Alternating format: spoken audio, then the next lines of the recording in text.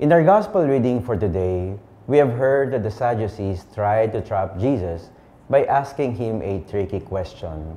May tradisyon ang mga Hudyo na kung ang asawang lalaki ay mamamatay at walang naiwang anak sa kanyang asawang babae, ang susunod na kapatid ng yumaong asawa ang siyang aako sa responsibilidad bilang bagong asawa ng nabalong babae. Ang tanong nila kay Jesus ay kung ang isang balong babae na napangasawa ang 7 lalaking magkakapatid dahilan sa ang lahat ay hindi nakapag-iwan ng anak nang sila ay unang mamatay sa asawang babae. Sa kabilang buhay, sino sa magkakapatid ang tatayong asawa ng balong babae?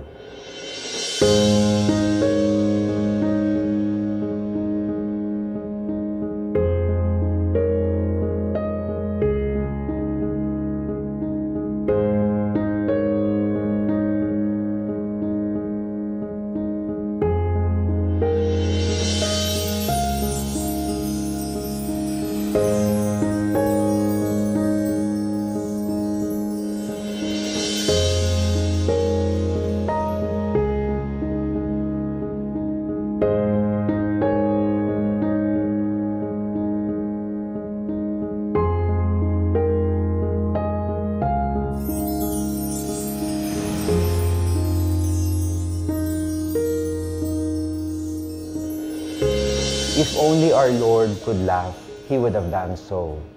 First, because He knew that the Sadducees were trying to trap Him.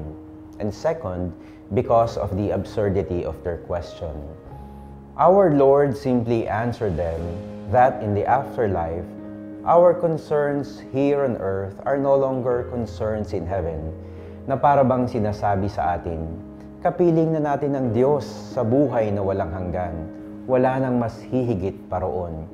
Hindi na tayo maghahanap pa ng magagarang damit, masasarap na pagkain, magagandang tanawin, sapagkat kapiling at kasama na natin ang Diyos, wala nang mas sasaya pa doon. We have lots of concerns here on earth about our health, our jobs, our families. We have lots of insecurities coming from them. What if we get sick? What if we lose our jobs? What if our family members leave us? There are different sources of fears about our sickness, about famine, about our security.